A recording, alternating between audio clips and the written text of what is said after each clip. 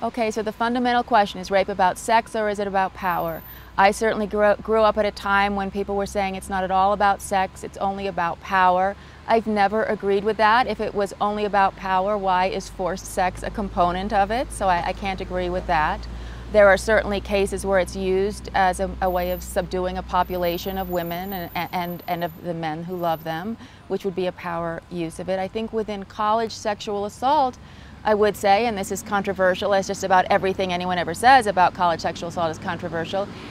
many of these events are enmeshed within contact between young men and young women that is essentially a sexual kind of contact, and is a context in which both parties seem to be seeking some kind of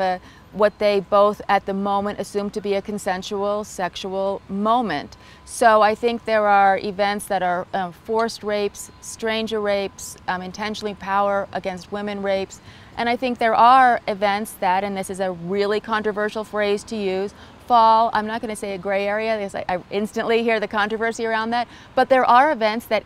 people of good faith and good reason can look at the facts on the ground and say, I can't come right out and say that this wasn't in some way an assault, and I can't come right out and say that it was. And I think in those cases it's because there is some kind of intimate physical contact between man and woman that either because of alcohol, because of lack of communication, did not end up being the consensual event that maybe either or both parties in the moment thought it was going to be, but that, you know, in the moment was not about forcing power on young women. I don't think so, but you're going to get a different opinion from everyone you ask.